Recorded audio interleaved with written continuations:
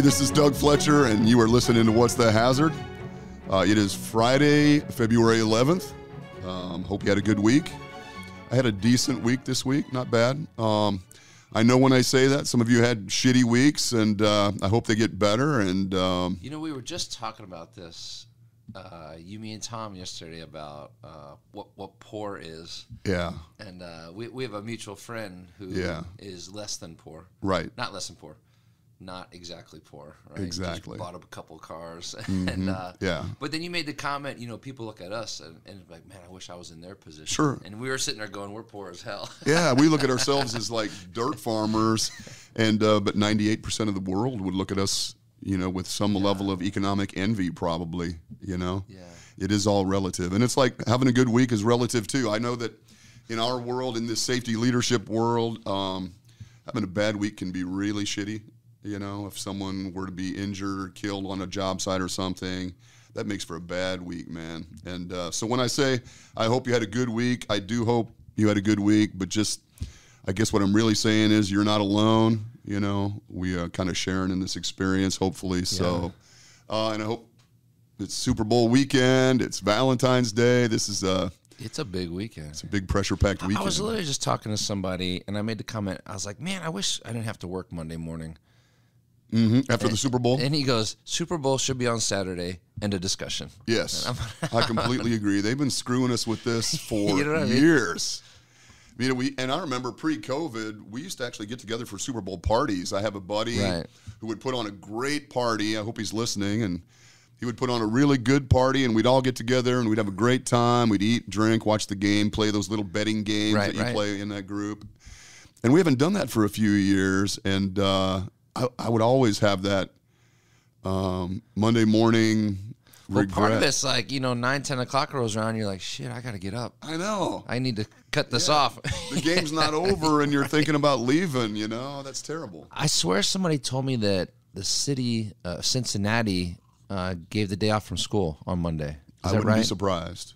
Yeah, that sounds cool. Everybody should shut down on the Monday after the Super Bowl. Especially if your city's in the Super Bowl. Yeah, no doubt. Yeah. And your team. I guess with Valentine's Day that Monday, there are going to be millions of guys hitting the Hallmark card store on Monday, hungover, trying to find that card in the last minute. They're probably, it's this weekend, right? This weekend the restaurants will get the rush. Oh yeah, man. And it's crazy. Well, anyway, as you all know, my guest is Aaron Cerrone, my pal, our leadership expert, and we were talking the other day about communication, frontline supervisors. Got a lot of topics. There's so many things that we can discuss that have to do with leadership, effective leadership, and how that impacts working safely, which is really the the finer point of what we discuss. Mm-hmm.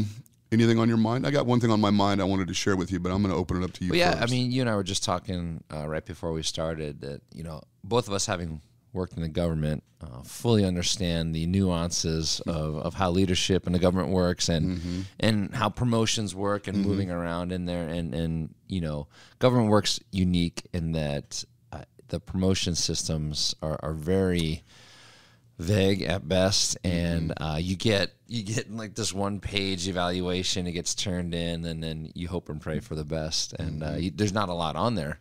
Right. And I just had an experience literally just a couple of days ago where leadership changes a lot in the government, especially in the military. They rotate every 2 to 3 years. So there's constant reorgs going on, and your leadership chain or chain of command is always changing.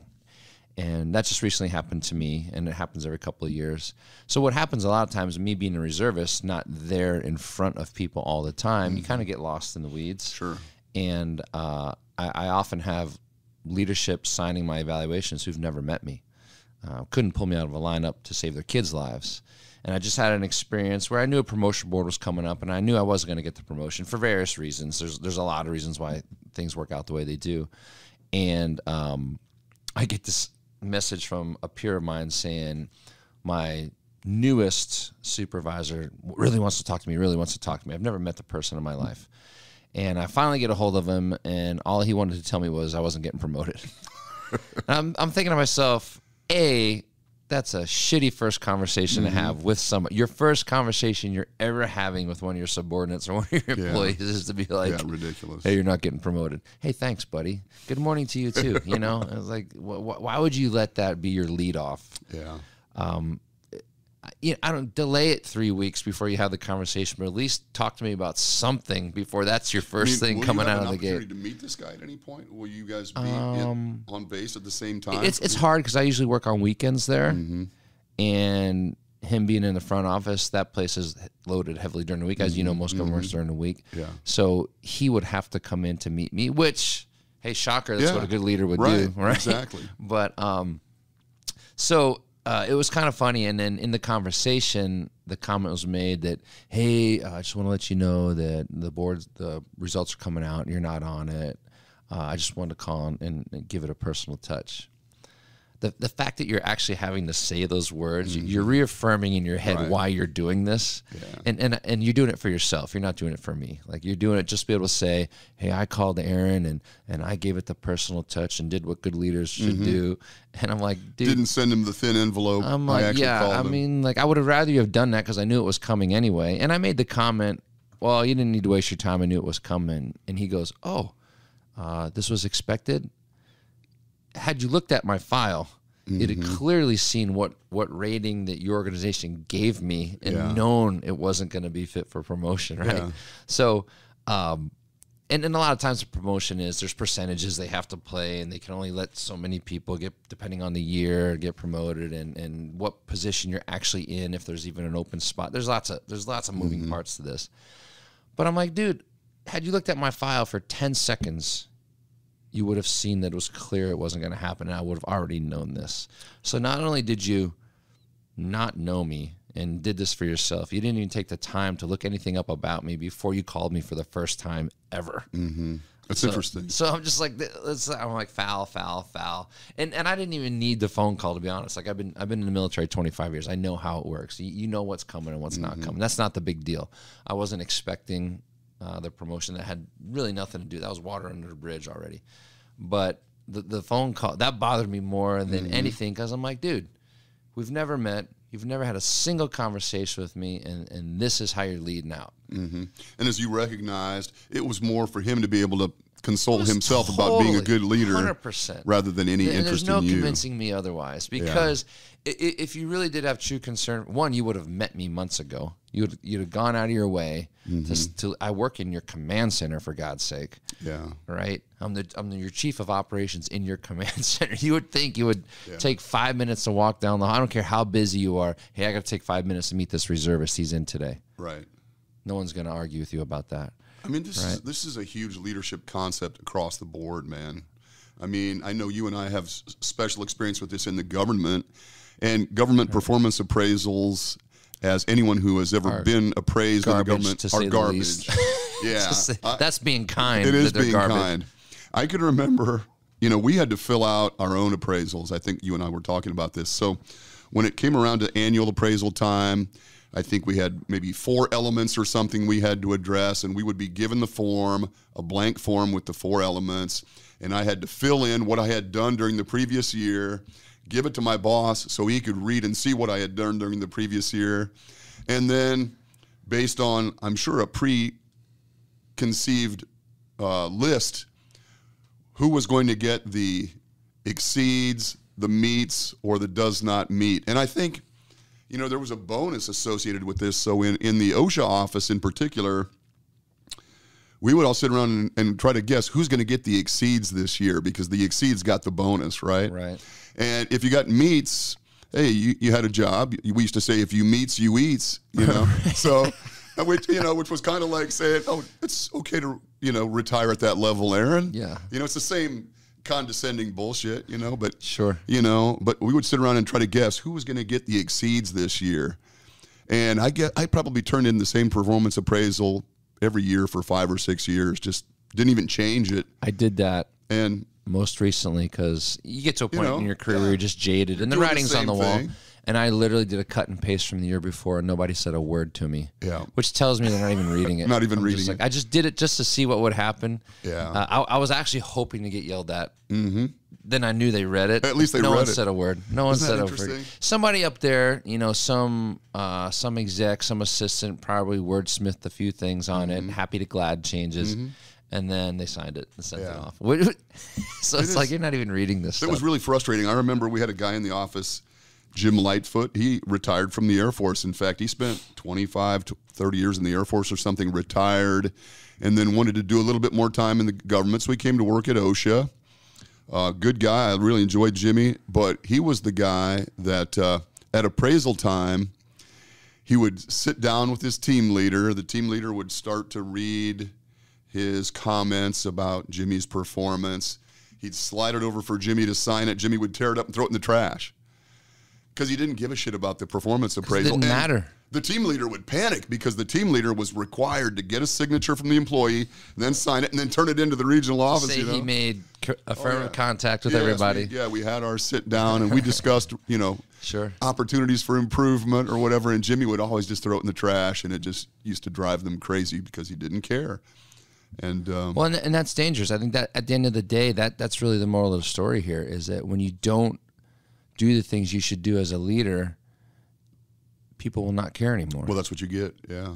And you get what you put into it. And then you wonder why, Doug just shows up and does his job and leaves. Doesn't seem like he cares. Well, no shit, because you didn't care about him for 10 years. Yeah. Do you think? Right? You just went through the motions, and it was obvious you were just going through the motions. You didn't actually put any thought into that contact you made with him. You didn't put any thought into the conversation. You just checked the boxes so you can turn around and tell your boss, yep, I made positive contact with everybody, and they're all in the know. Right. Okay, good job.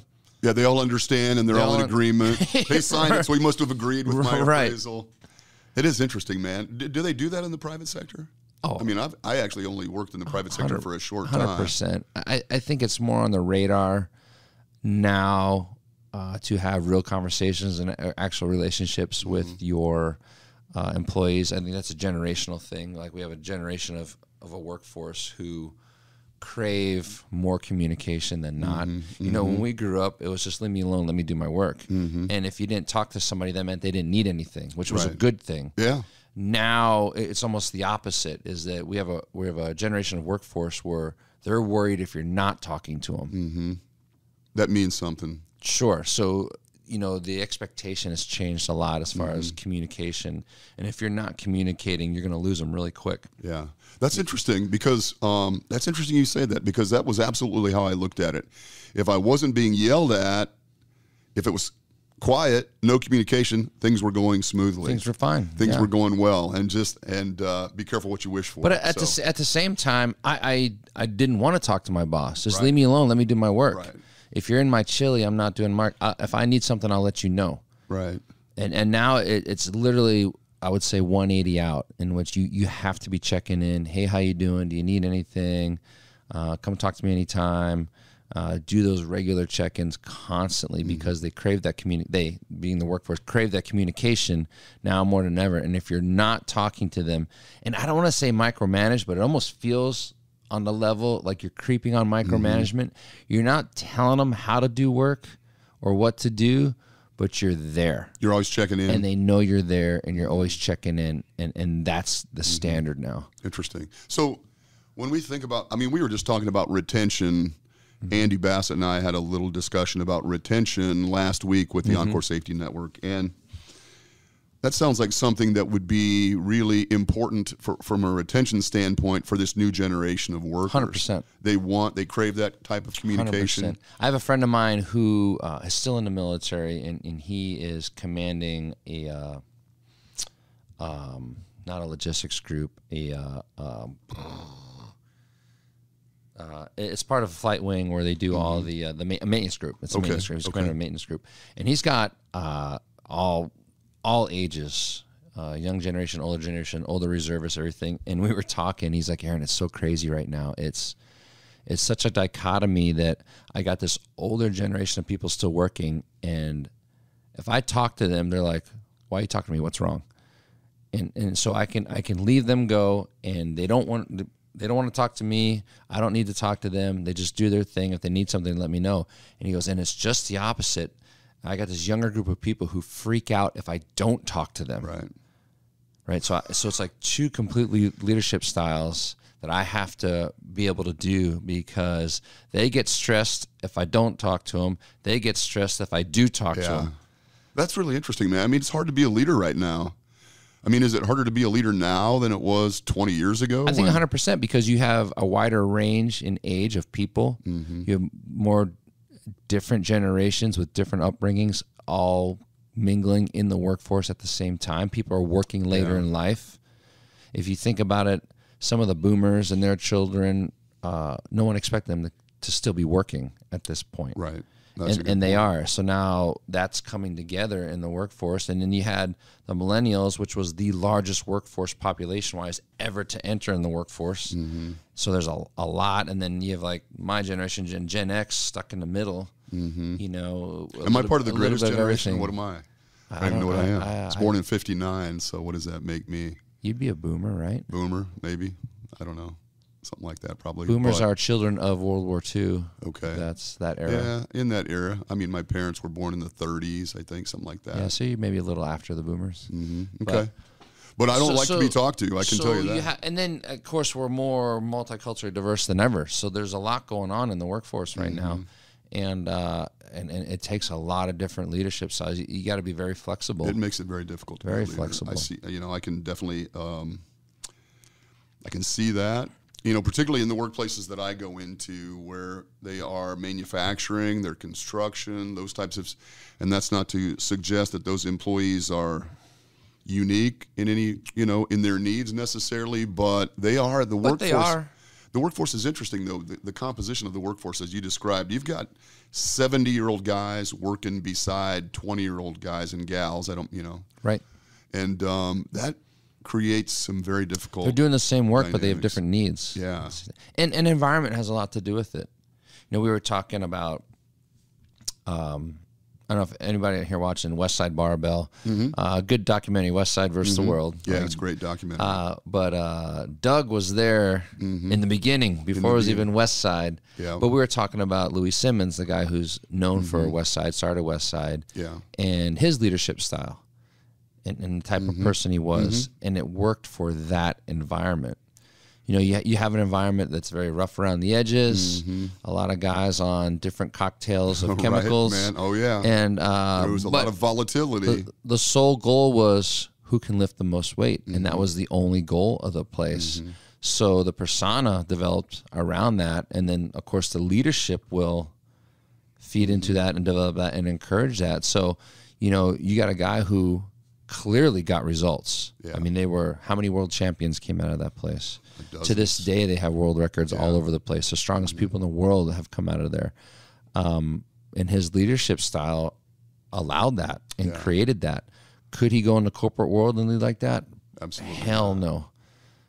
You know, you can't. They're kind of in the corporate world now. You know, they're selling stuff. Sure. I mean, I think just it's a lot different than the it was. necessity to make money, but you know, you can't come in like he would be able to into a weight room and get your effing butt on that bench and lift that god darn weight and yada yada yada. There was very little positive reinforcement, right? And like, you suck, go get it better, right? You just, but it worked for that environment, right, wrong, or indifferent. Well, in part because, for one thing, Louis led by example. I mean, he was an incredibly strong dude. I think he was an elite lifter in 5 different weight classes or something. In 5 generations. In 5 generations. I mean, he was a freak of nature. And so, to some degree, you know, he led by example. People respected that he was strong. I mean, I don't recall, and, you know, I wasn't strong enough to lift for Louis. I lifted with the women that lifted for Louis, if you can imagine that. But so Mariah Liggett, who was one of my training partners at the time, was a 15-time world champion. So Louis would communicate with Mariah what he wanted us to be doing, and I was just along for the ride. So she was training with the other women. So Laura Dodd, Deborah Sorensen, Mariah Liggett, Doris Simmons. To put in perspective, everybody watching this, all these women are stronger than any man you know. Oh, yes. Without question. Like, they were stronger than any man that yes. Yeah, so I don't want to belittle you by saying I was looking with the women. Oh, no, like we're talking elite power lifters. Strongest women on the planet. On the planet. Yeah, strongest women on the planet, which was remarkable. But again, Louis he was not a rah-rah guy. You know, if you were not doing it, he was quick to call you a pussy. But Sure. if you did it right, that was what was expected. Sure. And that's kind of a generational thing. I think, you know, Louis had been in the military. He'd been worked on, I think he was a crane operator at one point when he started. Sure. You know, we were lifting in the garage. Praise wasn't a necessity. You were expected to perform. And I don't remember my father ever praising anything. I mean, that was a generational thing. You know, there were two things. There were silence or criticism. You know, and silence was good. Criticism was like, well, I better get my shit together. Right. And I and think that is definitely generational. And that's, you know, that's a transition that the workforce has made and needed to make. Let's be honest. I think praise, absolutely, no one can argue praise isn't necessary. You need to praise people. Now, not to the point where you're praising every little, and you know, and then the pendulum always swings hard, where you're praising every little. Hey, thanks for coming today. Right. Well, I hired you to work. I would think that's a basic Thanks expectation. for being here on time today. Right. You know, but it does swing hard. So, you know, the truth is always somewhere in the middle, you know, and it comes back to, do you praise results or do you praise effort? So like in the environment of Westside Barbell, Louis didn't praise effort. It was just results. Because who cares that you tried, you didn't get the lift. Right. And in that environment, that makes sense. That was it. Either you did it or you didn't. No one cares if you missed it. Oh, good try. You missed it. You trained really hard and bombed out at the meet. Right. So you missed it. So it's all for but I think that's unique to sports, right? That is a sport. But there's a translation to corporate, right? And leadership in organizations. You have to be very careful praising effort because, oh, well, you tried. I'm glad you tried. Good job, you tried. But the problem is I'm not paying you to try. At the end of the day, I'm paying for results. Like the organization has to be productive. That's a great point. To survive. It's business. So when you get in a habit of praising effort too much, well, as long as I tried, I'll have a job and I'll keep getting bonuses. So you can really jade a workforce because you got somebody, let's say you're producing, but I keep getting praised for trying really hard. And you're like, but I made the sale and he didn't even make the sale. That's a good point. Why is he getting all this praise? Or why are we getting equal praise? I'm the one actually giving results and producing. Right. Good job, you're trying. Because after a while, trying hard doesn't really do anything. If we're being honest with yourself. Somebody who's trying hard and not producing, they're failing. Yeah. We don't like to say that. Wow. But at the end of the day, they're failing. You go to the meet, you didn't get the lift, you failed. Right. I know you tried hard. You had 500 pounds on your chest. You're trying like hell to move that thing, but you didn't move it. You failed. Right. Now, am I supposed to praise you as much as the guy that did get the lift? Am I supposed to praise you as much as the girl that did make the sale or did close the deal? That's it. And if you had a company full of people that were trying really hard and couldn't get it done, you're going to close. You would close. Right. You're done. Hey, everybody tried real hard. Man, what a great leader. He got everybody to try really hard. Nobody made a single sale. Nobody signed a single contract. We are closing our doors. Man, that's true. You know, so results do matter. Yeah. You know, we get, you know, this whole, you know, winning isn't everything. It's not, but for a business or organization to survive, you do have to win. Yes. You do have to make sales. You do have to close contracts. You do have to get work done. You do have to be productive. Yeah. Work needs to get done.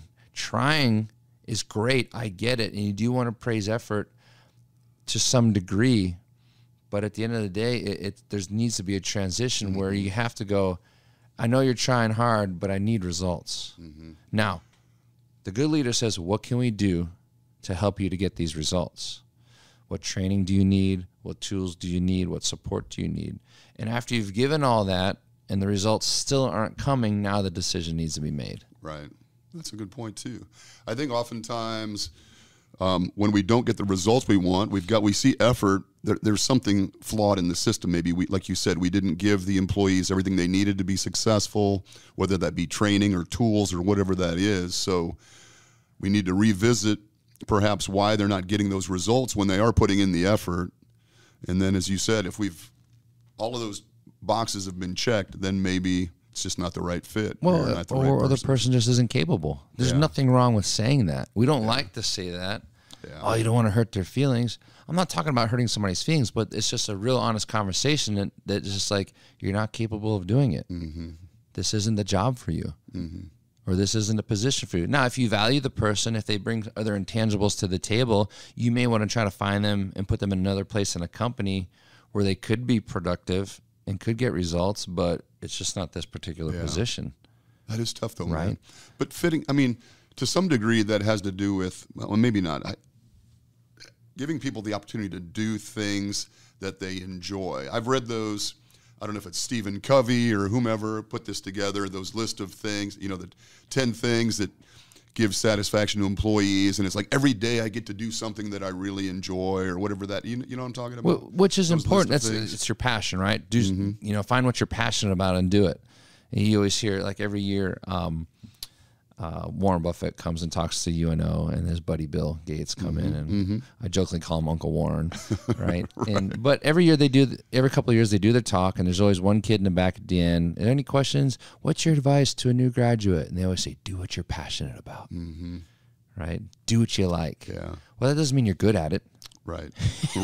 Yeah. It doesn't mean you're good at it at all. I was a passionate basketball player. It doesn't mean I should pay you to do it because you're just not good at it. You love doing it. You got to remember what passion is. Passion is an activity or something you'll do, and you're so in the zone. It's just the love and the joy of doing it. You don't care about the results. You'll just do it for hours on end because the love of the process. Okay, that doesn't mean you're any good at it. Right. That doesn't mean you should open a business doing it. That doesn't mean somebody should hire you to do it. Right. That's a great point, so when you say, hey, get your employees to do things that they like doing, well, you have to be careful there because they like doing a lot of things, but doesn't mean that's the best for the company. Right. Doesn't mean that's where they're most productive by any stretch of the imagination. Right. So you might have a talent, you know, they call it your zone of incompetence, your zone of competence, and your zone of genius. So your zone of incompetence is when you're doing things that you have no business doing. You suck at it. You're not good at it. Yeah. You're getting out of your wheelhouse. Your zone of competence is something that you're actually good at. You have a talent, but you don't really like doing it. Most people, their careers in their zone of competence. In that zone of competence. Right? It's something I'm good at. It's a talent I developed. I don't love doing it, but I can get paid a lot of money to do it. And I kind of do it just because I need to eat, right? Right. And that zone of genius is where that passion meets purpose, and you're actually working in something that you're passionate about and really love doing, and you can make money at, and it's where everything comes together. Very few people can meet that zone of genius. Is that a book or something? Where did you get that? That's a great concept. I forget where I saw I mean, that's really interesting. We're all stealing stuff from somebody at this point, right? But I think that is really interesting because, you know, those few people that are working in their zone of genius are really achievers, you know, and it's not always easy to find that. And I think a lot of people con themselves in thinking they're in their zone of genius. They're really not. Like I've had jobs all the time. I get contacted by headhunters, by no means bragging, but I have a talent in certain areas, but I turn the job down because I just don't like doing it. I know I'm going to be miserable. I'll be making good money, but I'll be miserable doing it. Yeah. Because I just hate the environment. I hate the people. Right. Which is bad to say. No, I get that. But I'm good at the work. I can do it well, but I just don't like it necessarily. Is there a way to find a way to do that work where you're not in that construct, whatever that is that you dislike? I think that's the goal, right? Still do the that's work the ultimate in a different goal of everybody. That's the goal. And as a lead, I mean, you think about it. Every time somebody quits a job, what's one of the first things they said? It's not worth the money. It's one of the first things they say. It's not worth the money. This headache isn't worth the money. I didn't like the environment. Whatever it happens to be, it's never the work itself. I mean, sometimes it is, but for the most part, but I think that's always a struggle for everybody, driving towards that zone of genius. But from a leader's perspective, one of your jobs should be trying to get your employees into that zone of genius, trying to always drive them towards that. Yes, they're competent in what they do and they're very good workers. That doesn't mean they enjoy it or they get any fulfillment out of it. Yeah. Right. So you should always try to drive them. Now, can you get everybody into that place? I mean, if you're in a packing house. Oh, sorry, man. Don't answer that. If you're in a packing house, I mean, how many people really enjoy that work? I get that. Yeah. There's just jobs out there that, I mean, no one, I mean, if you're on a road crew, nobody can, I mean, I guess some people do enjoy it. They just, if that's all they've known, they just working outdoors or whatever that is. They like being outside. And there's probably other reasons that they're out there than just moving a shovel around. Yeah. And I mean, even as you describe working in a packing house or something, to some people that would seem like undesirable work. But if you are in your zone of competence, or perhaps even in your zone of genius, I'm just really good at this, whatever that is, that you can certainly find satisfaction from that. It could be one of those things where I don't necessarily mind the work, but I love the people I'm with. Yes. I love working with my hands. I'm not stuck behind a desk. They might truly enjoy it. Yeah. You just, as a leader, you got to find that niche for people and move them around. You got to be willing to move people around your company, not just, well, I hired you for this. This is what you're going to do. Because it might be a total zone of competence, but the person doesn't like doing it necessarily. They took the job because you're going to pay them money, and they need money, but their probably eyes are on something else already. And looking to move. This is why you get a lot of rotation and a lot of turnover in a company, is because you hired them for their skill set, but not necessarily putting them in a place where they're going to flourish. Yeah, that's interesting. This is why I've never been actually a leader. I just work by myself, because this is really challenging. I mean, to be able to do all these things. You and I were talking about the other day that oftentimes the disconnect is in the frontline supervisor. When we're talking about a safety program in particular, working safely, you can have the executive level buy-in. They're all in. They want their employees to be safe. They don't want the costs of injuries, and the employees want to be safe. They certainly want to be able to go home at the end of the day and spend the money that they made in a fashion that they want to. But the frontline supervisors, the people that you're just describing, have so many. They're being pulled in so many different directions that oftentimes that's where we see this disconnect in either communicating, our expectations clearly, or enforcing those rules, or recognizing the good behaviors that you want. I think it's got to be really difficult to be that. Just knowing your people. Just knowing, yeah. Again, your first conversation with somebody shouldn't be, "Hey, get your hard hat on." Yeah. Right. Yeah. If that's your first conversation with someone, you're probably in a bad spot to begin with, because now what's their impression? They're like, this SOB doesn't even know who I am, and here he is telling me to get my hard hat on. Yeah. Doesn't even know my name. That's a great comment. Yeah. So are you really leading at that point, or are you just directing? Yeah. Well, there is that difference, right, between leading and managing, or leading and directing, whatever that is. 100%. Yeah. Well, I mean, I used to work for an area director who, in my opinion, was not a great leader necessarily, but we've had this conversation, got results. Right. Got results. It's hard. I see both sides of it. It's hard to argue results. It is. It's hard to argue the person that can drive the bottom line. It's hard to argue the person that can get elite performance out of people. You see it all the time in sports. Oh, he was a tyrannical coach. He won 15 national championships. Yeah. That's what you hired the person to do. Yeah, he wasn't a great people person, and no one really liked him, but he got results.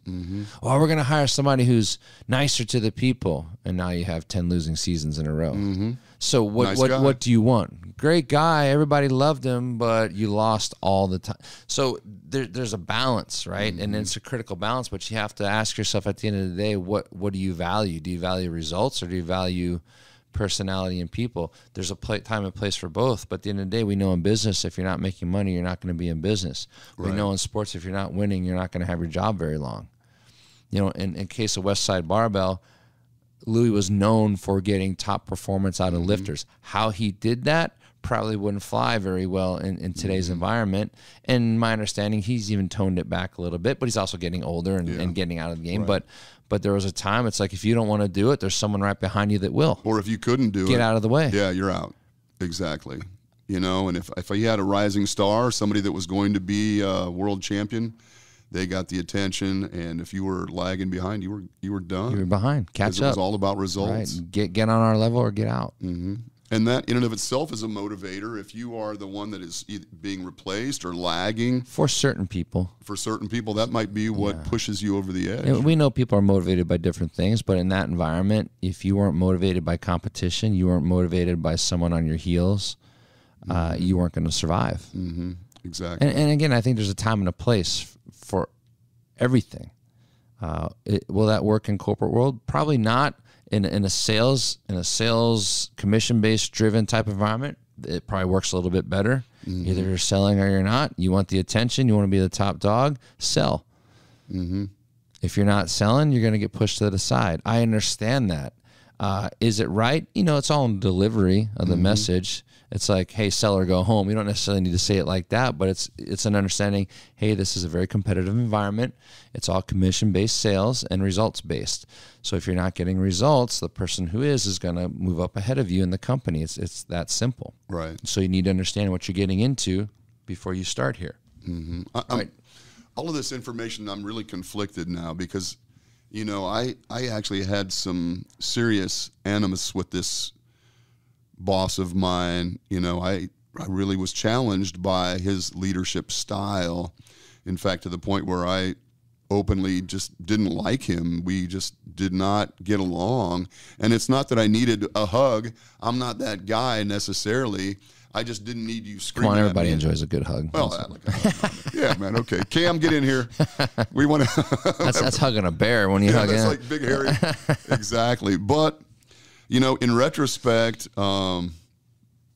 maybe I mean, as we were just discussing, we were one of the highest performing offices in the country. I mean, everybody hated there was so much tension that it was almost impossible to maintain. And people would burn out and people would leave. That's what happened to me. I just kind of burned out and left. But during the time that you were there, they tended to get a lot of work out of the people. So I guess that's maybe a choice that a leader has to make. Am I just going to ride these people till they implode, or? Right. There's a balance too. You got to be careful, right? Results are important, and if you're getting praise for getting results, but if you're burning people out and driving them away, you got to remember those are the ones getting the results for you, and you may be driving off key people, right? And in your head, if you're like, well, it doesn't matter who it is, I'll get results out of them. That's not always true. So somebody like yourself who could perform in that environment, if you leave, the next person may not be built for that. Yeah. And now performance starts to go down. Because remember, it's performances where the leadership style and the people, like, they merge and they come together. Like, your leadership style is getting performance out of those people. It resonates with them. Whether they like it or not, it resonates with them, and they will subsequently perform. Okay, it'll reciprocate. But if this leadership style doesn't match with the right people, you're going to go down in flames. So it matches up for a while, but with these people start leaving and the new people coming in aren't of the same mindset, you're going to start to either level off or now go down because they're not like Doug. Right. They don't have thick skin like Doug. They weren't raised like Doug. They won't work hard. They're not worried about feelings, right? The next person coming in needs the communication, needs the soft skills, very bright and very talented, but can't be told shut up and work. And now you have a problem because the leadership style that worked for this group of people, as that turnover happens, the new people come in and it doesn't resonate with.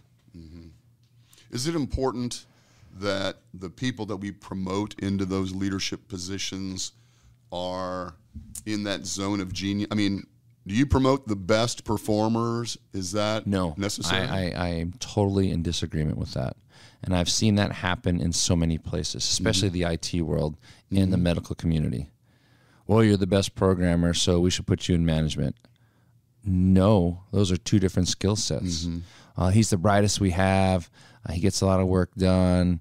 He's a genius. He's always the first one to get things done. He's always the first one to catch mistakes. That doesn't mean you should lead people. Look at the medical community. Who runs hospitals? I don't know, doctors? Or? Surgeons, doctors. The top surgeon runs the hospital. Why? This person spent their whole life becoming a surgeon. What makes them think they can lead an organization all of a sudden? They have no experience at the CEO level. But they were generating a lot of revenue probably for the hospital, so they thought they were the person or this whatever. person was a king dingaling as a surgeon, so we let them run the hospital. Now they're having to deal with P&L and making strategic decisions when they spent the majority of their life developing an expertise or perfecting that of being a doctor.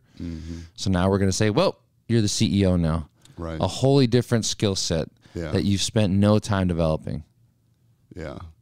Plus, now you've taken out that high performer out of that performance role into this leadership role, but this seems to be a very common... I mean, let's take it to a granular. Look at a construction company. Does your top framer, should that person necessarily be a foreman or a supervisor? Not necessarily. Just because they can frame like no other doesn't mean that person should run the place. Right. So it's specific skill sets that, but at the same time, just because someone's not a good framer doesn't mean they can't run the place. Right. Just because someone's not your best programmer doesn't mean they shouldn't be put in management, because they do have the soft skills. They do have the people skills. They do know how to motivate people. They do know how to message properly and communicate clearly and cleanly. And they do know how to change their communication style to resonate with different people. That's who you want in the leadership role. Yeah. That's who you want to manage. So you don't necessarily have to go to the zone of genius to get your next leader. Well, that might be their zone of genius, is that they are good with people, and that's the role they should be in. Not the best programmer or the best framer or the best player. I mean, let's think about this. Look at any sports. Look at the NFL, for example. If by the logic the best person should lead the place, every coach should be a Hall of Famer. Oh, that's a good point. And none are. Right. Most never even played the game. Right. At a very low level if they did. At best. Just think about that for a second. Every sports team should be led by a Hall of Famer. And most, if any, have ever been. Right. Who's the head coach? Someone who's cultivated that skill set of coaching and leading and managing their whole career. They become are the best candidates for the head coach, not the best player. Michael Jordan should be a head coach if that was the case. And it's interesting, right? Yeah, it's interesting that you see so many of these new, really young coaches, particularly like in football. They're younger than their players. The coordinators, the offensive and defensive coordinators are children. In their early 30s. And there's players older than them in the league. Yeah. So just think about that concept, that even the NFL is starting to recognize that you don't have to be a player to be a good coach and understand how to coach, understand how to design schematics. And really the head coach is a CEO. You're just leading people at that point. You're not coaching anything anymore. Right. You're leading people. You don't have to be a good player. But I think there must be something to the communication piece that you would want to have these young coaches in those positions of authority when you have 21, 22, 23-year-old players who probably have a difficult time relating to the 65, 70-year-old coaches to some degree. And I think just the opposite is true, too. Let's say I'm a guy that's been in the league 15 years, so I'm pushing 40. Now I got to listen to this 32-year-old who's never played a down in his life. So there's both sides to it, right? And again, it goes back to communication. It goes back to being able to show why you're in this position, why you've earned it. And a lot of times it's showing your expertise and showing your knowledge, proving yourself. Okay? And a lot of times those guys have known that person who's in their early to mid-30s who got that position, they've been working their way up through the organization. So they've paid their dues. And they've had success, obviously. And they've had success, and people recognize that. Because at that level, it's all about winning anyway. Yeah, winning again. It's all about winning again. Yeah. And, at the end of the day, it's all about performance and productivity. It is ultimately. Well, how are we doing for time, man? Is it time? We're rolling up on time? Man, that goes by so quick. Cam's way of saying I'm bored. I'm bored back here. No, I was going to go on to another top. I've got about 4 more subjects here that we haven't even touched on. We could probably hit on one quick. We got 5 minutes. We got 5 minutes. We got 5 minutes. Let's talk a little bit about... I mean, you're paying. We got as long as we want. Well, he has another. He's got a hard stop. He's got another client coming in right after us, so we don't want to go Nobody's as popular as us. Come on now. Is that true? They can wait. Do you have a more popular client coming in after us? Is this the guy that does the bowl insemination stuff? I know that is very popular. So, anyway. You know what's funny? I've gone down for next time, the YouTube rabbit hole of watching this guy trim hooves on bulls and cows. I've seen that. It's amazing in the most ridiculous way. And I don't know. I sat there one day for an hour watching this guy just trim hooves. Yeah, I was like, I know, and it looks like it would hurt. It's just, and then he sees certain things and knows where to go, He's knows where carving that not stuff to go. out of It's that hoof, crazy that to me. living. Anyway, that- we're way down the rabbit hole now. Interesting. So I'm going to close with. I don't know. What are we going to close with? Have you watched Reacher yet?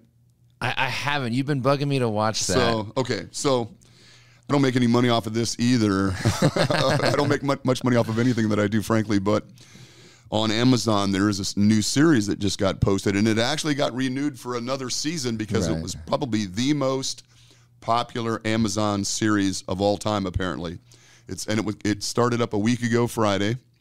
It is based on the series of books by Lee Child, the author Lee Child, with a character named Reacher. The Jack Reacher. Jack Reacher is the character. There's been a few movies there have actually been movies. And Tom Cruise movies, right? Exactly. So those of us that are purists, those of us that have read the books, when they cast Tom Cruise in the role of Jack Reacher, we all just shit our pants, man. It was an abomination. Because in the book, Jack Reacher... Not because it's Tom Cruise, but just because he doesn't. To some degree, the description of Reacher Cruise doesn't fit Tom Cruise, or vice versa, right? But no disrespect intended, but I think he looks more like you. You know, he's a big, kind of gruff, burly guy. He doesn't put mousse in his hair. He's not that guy. You know, he walks around in a T-shirt. You just dated yourself by saying mousse. It might be you, man, for that so matter. funny. But they found a big dude to do the role, and somebody worked with him a little bit because he throws some decent elbows and stuff in the fight scenes and stuff. So it looks like, you know, at least they had the decency to train him how to fight. Right. You know, Tom Cruise was like elbowing guys in the thighs and stuff. Did you ever? I mean, it's just horrible, you know. So anyway, man, if you haven't watched Reacher, I would highly recommend it. The books are fantastic. You know, if that's your genre. Sure. I know that's not for everyone. My wife didn't love Probably it. not. Probably you know, not so didn't much. love it. Dude, speaking of moose, I heard the best dad joke. One of the best dad jokes ever. It's a guy walks into a bar and he gets carded, and while pulling out his ID, his Blockbuster card falls out. And the bartender goes, "Never mind." Right. I hear you, man. No shit. All right, guys. Thanks, man. It was good. I mean, the time goes by so Always, quickly, dude. and we It's touch fun. on so many important things. Yeah, we'll have to just revisit some of these. We'll continue to talk about them, but this leadership piece is such an important piece to everything that we do in every aspect of our lives, frankly. And So, what, April 4th? When was it? April 7th? I Where are we think going to be?